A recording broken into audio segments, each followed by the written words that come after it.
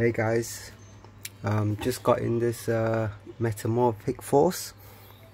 It's a Konami PCB. I've just replaced the custom sound chip on it with one of Caius's custom boards. It's quite a nice board. When you get this board, you have to remove this custom ASIC from the old chip, which I've already done. Here's the old one.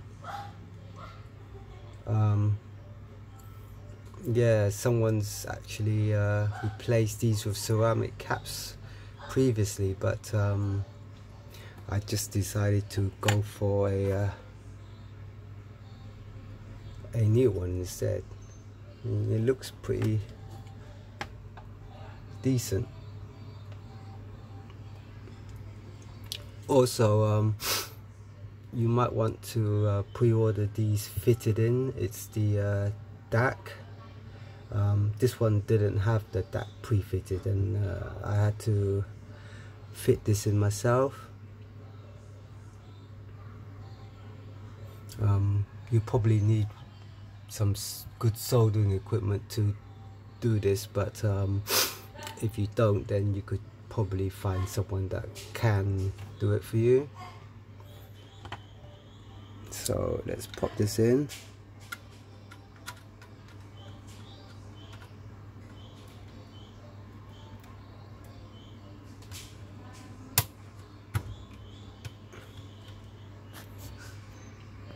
Looks pretty nice.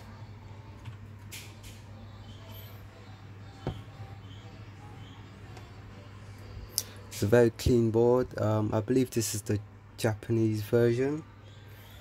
Yeah, let's plug it in and see what it looks like.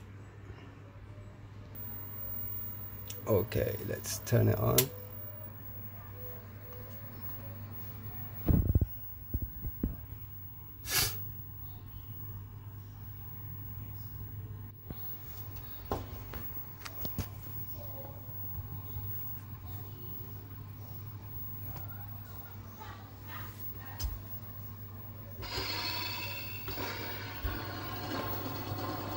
You can choose from 4 characters. I've not tried that one yet.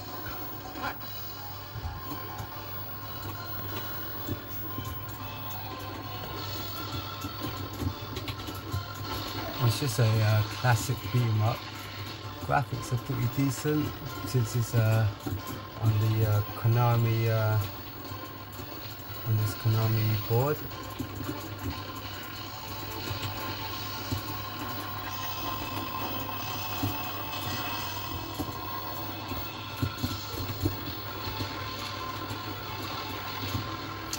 Sorry about the monitors in Tate mode at the moment.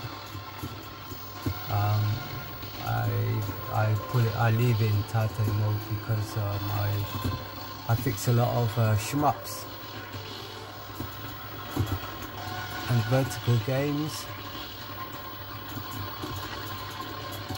and besides I'm kind of used to playing it in Tate mode anyway.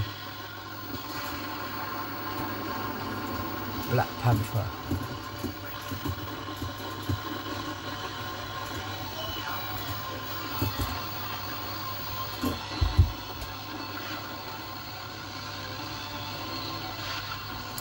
Getting some interference on this picture for some reason. Alright then. I'll probably put up a proper gameplay video later on or something, but can't really see anything from this monitor. Looks a bit distorted as well. Doesn't look like that in real life.